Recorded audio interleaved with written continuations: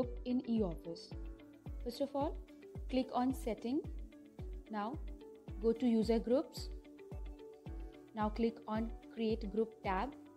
Here you can provide your group name. Now by this search button, you can search them by their designation as well as you can search them by their name. Suppose I am searching. Now I will click on the checkbox. Again, I will search a name to add the group. Again, I will click on the checkbox. Now I will click on Create button. My group is created. Now I want to delete this group. I will click on the Delete button. Click on OK. Your group is deleted now.